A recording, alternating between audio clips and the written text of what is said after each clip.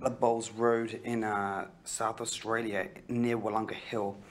We've started this segment. We got the worst possible lead out ever here from Christian.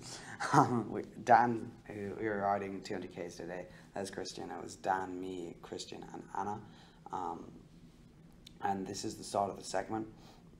It's a good 15-minute climb with some gravel parts. Pretty steep at some parts, a couple rollers. And anyway, the segment started just at that junction and goes to the very end of the junction. So Dan was like, oh, Christian, just do a lead out for like 3 minutes. And like, we're just cruising along at the 30Ks an hour on the flat. So I don't think Christian knows the climb's begun, but Dan's like told everyone it was. That was a ridiculously close pass on a bridge where I was going around.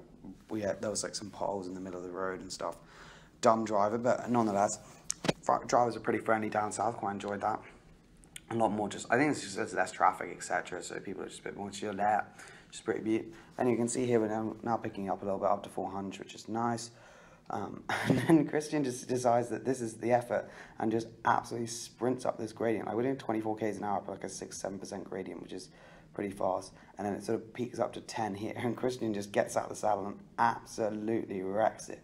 Like fucking accelerating so hard. I'm up to 500 watts there. And I'm like, I've got 15 minutes to go, man.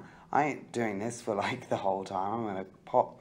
So I sort of let the wheel go because I knew Dan was going to let the wheel go. I was like, there's no point going that hard this early on. So Christian ends up soloing off, and I'm like, all right, I'll just catch up to Dan, because it then sort of gets back down to about 5%. So you're getting a decent draft, especially from Dan, because he's quite a big guy. So that's nice. And so I'd heard there was some gravel parts, but Dan didn't really know the climb that well. I think he just knew it from the Google Maps. So we weren't 100% sure like what the gravel was going to be like, how steep it's going to be, because like the Strava gradients often aren't really very accurate, or they have like loads of surges and then stopping, it's like the stopping surges, and like downhill sometimes there's no down on the climb. It's like weird. And you can see here, so this is pretty much a flat corner. You then turn left, not that sharp to be honest. We could have probably barreled that a little bit faster. And then this is really where the main climb begins, but the segment obviously starts at the crossroads, which is a bit weird, but anyway. So I was like, all right, I'll just hold Dan's wheel, see how I feel. I was feeling pretty confident on this one. I was like, yeah, should be able to do well. Normally these climbs, which are a bit steeper and more surgy, sort of suit me a bit better, but I don't know. I didn't feel great today, but anyway, so I was like, let's hold Dan's wheel until the end. Christian's now popped. Dan just goes straight round him. And Christian's like, oh, bollocks. I'm gonna get dropped. So then, yeah, he gets dropped, poor Blake.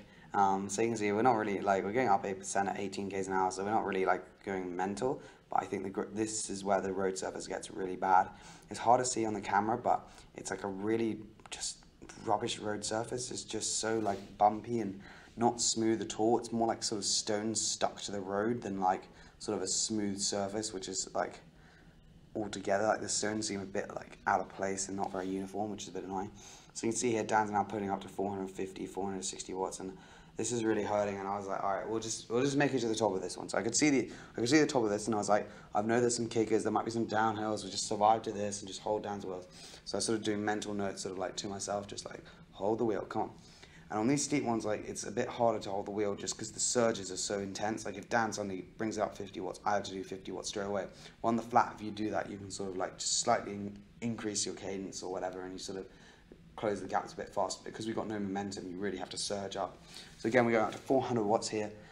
I'm at 60 kilos, and Dan is a fair few kilos heavy, about 86 or something. So this is incredible wattage from Dan.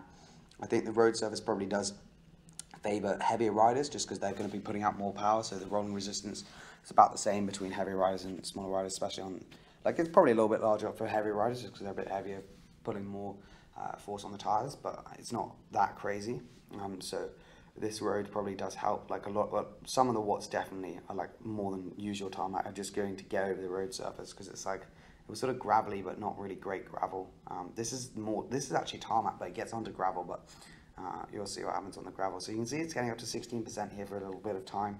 It's been over 15 for like a couple hundred meters, and that really does hurt the legs. We're still going well. We're going up like 13Ks an hour. We're going up like a 12% gradient, which is pretty good. Like the wind today, I don't think there was much wind really on that climb particularly. You can see I sort of dropped the wheel here, but when I get back on, it's all right. So you can see with a little draft on this climb, 16Ks now, you get a little bit, but not really. And starting to flatten off. I'm like, all right, if we just keep this pace, I'll feel pretty comfortable. But for 15 minutes, I can hold about my PR is about 325, 330 watts for 15 minutes. So like at this so this sort of cadence, this power, so I was pretty comfortable. I was like, all right, there, this should be all right. So we got over 2 of the kickers, and then there's this one which then starts to ramp up, and this is when it was really hard. I remember just looking down at my Wahoo, seeing all the red lights on. I was like, oh no. Looking at the number, because I have watts 3 second, this is 3 second average, just saw 400 watts about here, and I was like, ah, this hurts so much. Like, this is just brutal. And I just could not imagine continuing it for the whole climb. But I think the thing is, after this, it started to flatten off, and then it got a bit easier. But this is when you just got to be like, hold the wheel. Just don't mess around, and just like do it as hard as you can. Like, I definitely could have gone a lot harder here, but you'll see in a bit. I'm still holding the wheel. It started to slow down a bit, and I was like, all right, this is good. But it's still like 13, 14%. So you're getting no draft at all. Like, we're doing just the same. Well, he's doing probably way more watts. We're doing the same watts per kilo pretty much, and it's just like, gets up 16, 17%, and we get to the gravel. I'm like, oh, here we go, it's going to be downhill. So I sort of like let my guard off a little bit, not really concentrating. This happens to me a lot, like on the gravel. And I'm like, nah, I'm too tired. And cheerio to Dan. So yeah, cheers for watching. That was the end. He dropped me, and I'll see you in the next vid.